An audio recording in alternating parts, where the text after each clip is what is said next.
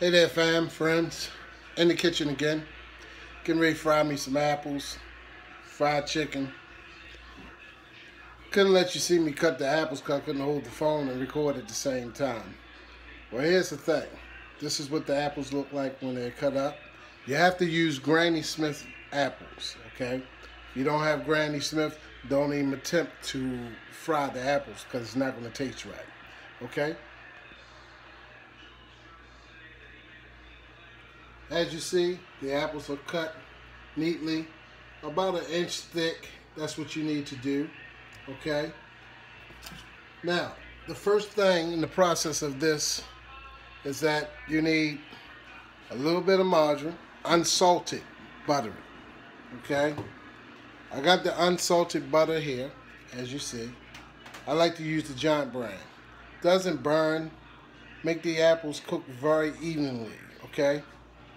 Second thing you're going to need, when you start your pot up, you need a little bit of this canola vegetable oil, okay? You want to pour just enough to grease the pot, okay? While it's doing that, you want to add your spice, your cinnamon. Let that cook for about like 2 seconds. Then pour the apples on top. Then you're going to need your sugar and more unsalted butter. 1 stick is all you need. If you try to put more than 1 stick, it's going to turn out to be applesauce, and it's going to be very horrible. So we don't want to do that, okay? Here we go. You want to get your pot to about like, I'm going to say 20 Celsius. You know, give it a nice little heat so the apples won't scorch, but cook evenly all the way over. All right? So, I'm turning on my stove now. You folks care to keep looking at me. Okay? I'm going to set this here and see if I can get a good look for you guys. There we go. How's that? Okay, as you see, got my grease. I'm going to pour just a nice even circle. Okay? That's it. That's all you need. You're going to get your unsalted butter. You want to put 1 teaspoon of butter in there with that because you don't want the apples to taste greasy. That's another thing that you don't want to happen because if the apples turn out to taste greasy, it's not going to work. So now that I got the pot evenly on, I'm going to let it heat a little bit while I take and put the oil all over the pot. I'm going to cut 1 teaspoon of butter, which if you don't know what a teaspoon looks like, that's a teaspoon of butter right there. Did you see it? 1 teaspoon. That's all you need.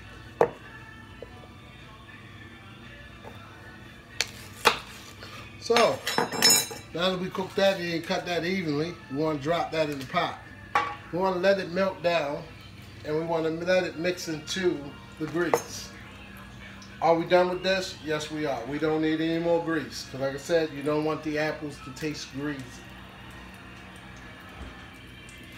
So, one of the best things about cooking is you want to make sure you clean up behind yourself while you're cooking. Okay? And that's what I do.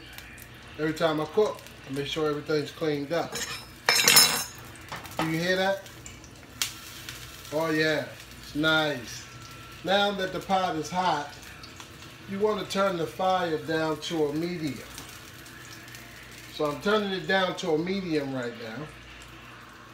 Once I get that done, hey, it's going to taste great. Now, this is where it gets a little tricky. You want to add cinnamon all the way around the pot, okay? Let it cook into the grease and the butter. Close it up.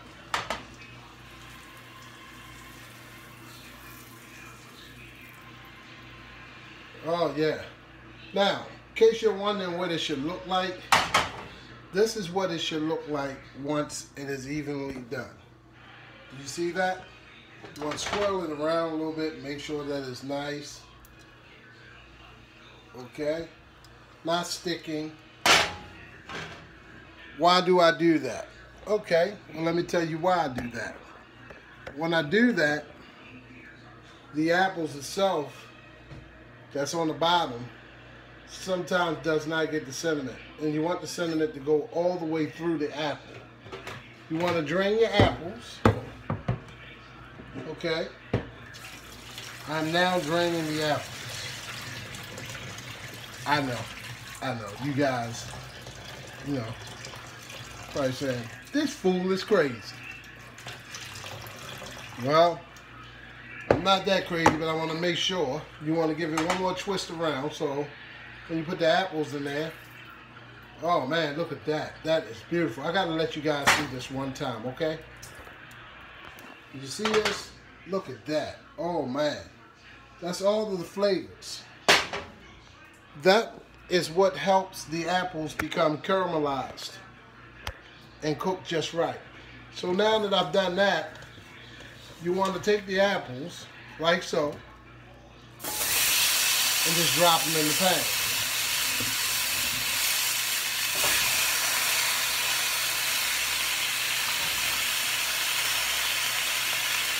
I had to turn it down a little bit more, just so they can be right.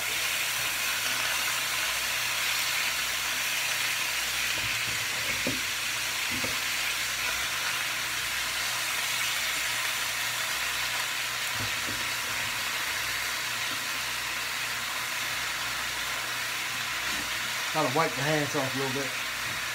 Okay.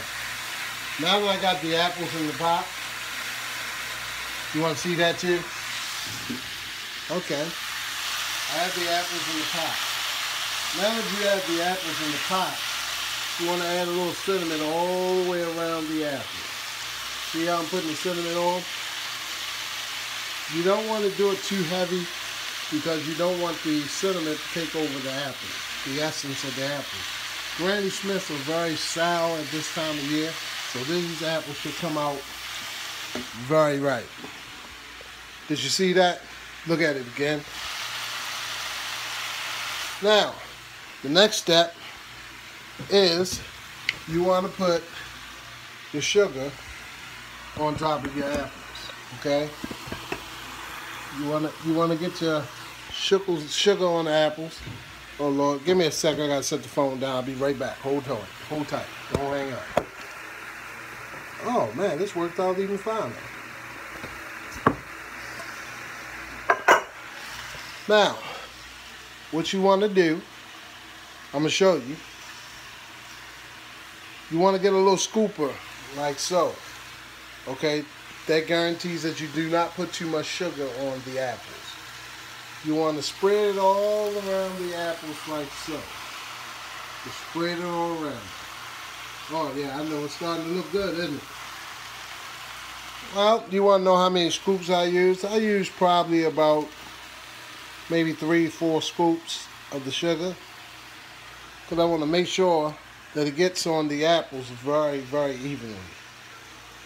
Makes it taste good, and that's where we at.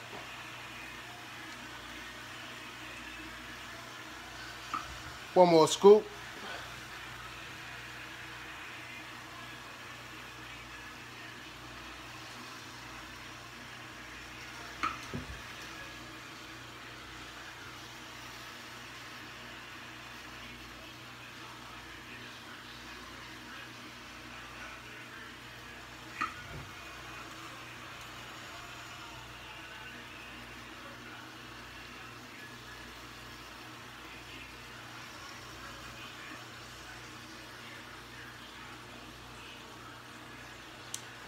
Now, when you finish putting the sugar on, this is what it's supposed to look like.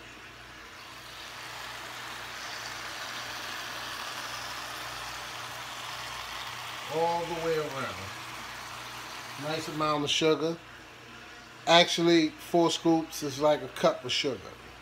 A cup and a half, okay? Just to be on the safe side. But you know me, I like to add a little more to it, just a teeny bit, you know. Just to give it a little more oomph to it, you know. Yes, sir. This is going to be really good. Now, what you want to do, okay, what you want to do, friends and family, You want to make sure you take that other half, that other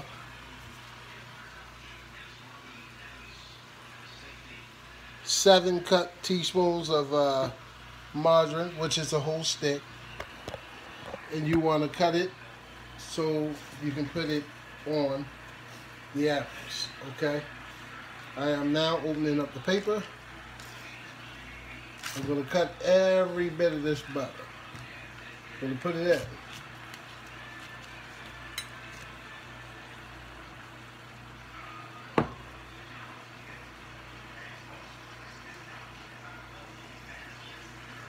Make sure no paper's on it, because you don't want to eat paper.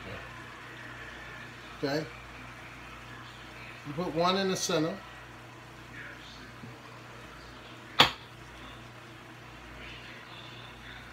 Once you put it in the center, you just go all around the apples, like so.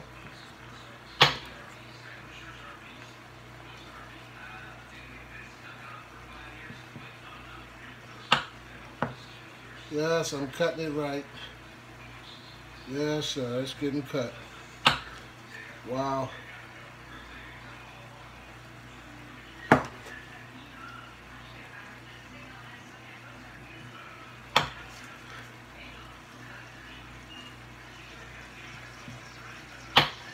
Almost done, folks. Gonna get you to it in a sec so you can see what it looks like after you finish.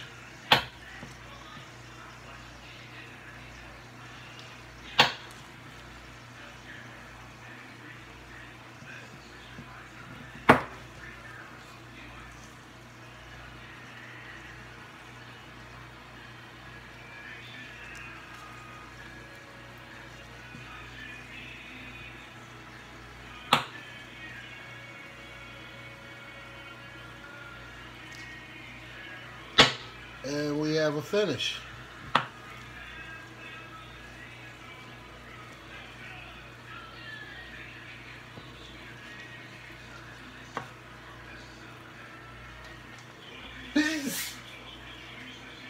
Woo.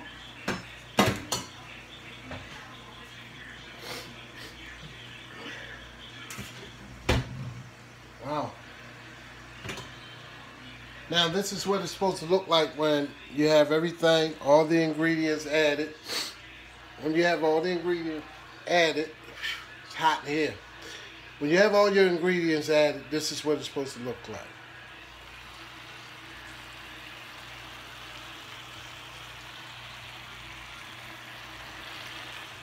Reason why I'm giving it to you like this, because a lot of people ask me, are you really cooking that food, or is someone else cooking it? Well, as you see, I'm really doing the cooking. There's no one else here but me, and I'm getting it in. I'll see you when it's done. Bon appetit.